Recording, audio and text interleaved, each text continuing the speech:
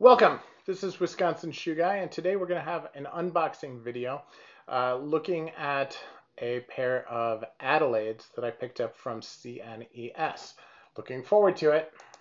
Hey, I've organized all my playlists on this channel so that you're able to easily find different types of shoes, different brands of shoes, as well as finding all my shoe battles, worth the price shoe reviews, etc., all in one place.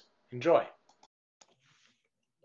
Welcome back. This is Wisconsin Shoe Guy, and today we have another unboxing.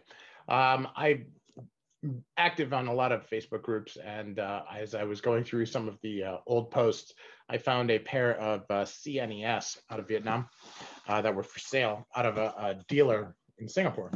And so they were really, really great sales, so I thought I'd give them a try. This isn't the kind of thing that you can just go buy, so I'm not going to have a link to it, but these were a pair of Adelaides that was out there, and I think I spent, $120 delivered. So it was very, very inexpensive. And I've looked at CNES for a long time, and I wanted to give it a try. So I wanted to see what it's all about. So in the box, single shoe bag. The quality of the shoe bag, very flimsy, nice pleather kind of thing on there with the little CNES compass. But as I look to it, let's take a look at what it is. Now the shoes themselves are wrapped pretty well. You have some bubble wrap in there. You got a little piece of foam in between them. So let's take a look at what they are. Okay, and for basically an $80 pair of shoes, the leather seems kind of thin, but I don't really know. Sole work is actually quite nice. Look at that. You got a really slight bevel, but you definitely have a blind stitch on there. So that's nice. So try to take the paper out of this so I can get a feel for it. The lining on this appears to be veg tanned. The outside of this leather, it feels, not sure. I'm not sure if I see any variation in the leather. So this may be like a top grain, and I'm not sure if that's got like a permashine on it. You don't usually see corrected grain in this color, but definitely don't see the what you'd normally see in terms of just the variation in the leather. Well, you do have some. So again, I'm trying to decide, how are these? I will go to CNES and I will get a screenshot there for you, so you can see kind of, if you buy direct, how much they are. I can tell you from experience, I tried to buy a pair of CNES once. They had like a super sale on them, and they told me that the size I needed was not one that they made. So that was a bit of a shock for me. So I took a little bit of a risk on these, but the dealer assured me that they would fit because he said that these are like a double E width. It's a 44 versus what they had said I needed, like a 46, which they don't make. But he said that because it's wide, and I sent him the measurements of my foot, he said that would be okay. So again, I will have to try that out, and I will see.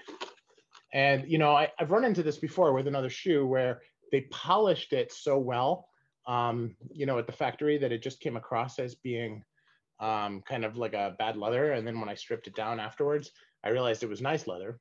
So this may in fact be the same thing. And sometimes people like to, especially a dealer will like to put a nice high shine on the whole shoe, and it looks nice like this, but it doesn't wear very well. And so I tend to take that off right away. So you can see the U throat on here is very attractive looking. And then it's absolutely clean the rest of the way around. Just the tab. And of course, these fantastic soles. Now, this is not a fiddleback, right? I mean, this has a slight bevel, almost like there's like a wood shank in there and they just stretched the sole over it. It is a narrow waist shoe, which is nice. No nail work. When I look on the outside of this, there's a pattern to the outside of the edge, but I don't think that it's fudging. So I'll do a worth the price video and take a deeper look at it after I get it cleaned up. But from an unboxing perspective, you know, these for 80 bucks, they certainly look great. And I believe that, you know, normal price on these would be about 200 or 250, which, you know, still not a bad deal, even if this is like a corrected grain leather. So this is, that's it for now. And let me know your thoughts. Thanks. So welcome back. See, I've changed clothes. It's been a couple days. I've spent some time on the shoes. And as you can see, there's a pretty big difference in the shoe after you take all of the polish off. And, you know, still has a pretty decent shine to it. I used Pure Polish cleaner conditioner, and I did not add any other wax to it. And it's one of the best things that I have for just stripping old polish off and just getting to the actual feel of what's underneath. So let's take a look here, right? This is, you can see the variation in the leather, okay? Just in the lighting, you can see it. That means that this is full grain leather. And so as you look through it, now I heard that from some of the folks on different forums that it's actually easier to get full grain leather than it is to get top grain in Vietnam, where the shoes are made. And I think that that's a really fascinating thing. But you know, the look of plasticky is gone, and what's left is a really good basic, you know, full grain leather shoe with some great design, some nice workmanship, and you know, this really cool sole. Now I went on the inside and I looked at it, and this is a Blake stitch shoe. Now that is instead of using a sole stitcher, which actually stitches on the outside of the shoe like this, you actually stitch on the inside, okay? And you can see the stitching on the inside of the insole, and that is a Blake stitch or a Mackay stitch, right? So that is the way that they're put together.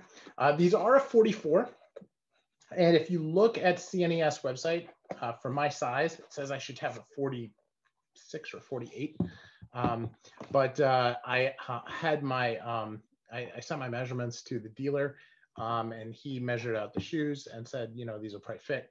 And while they were a little tight when I first put them on, they are a double E width. So the fact that my feet are wide anyway, it was okay. And my feet are not that long. It's mostly I'm trying to get it for instep.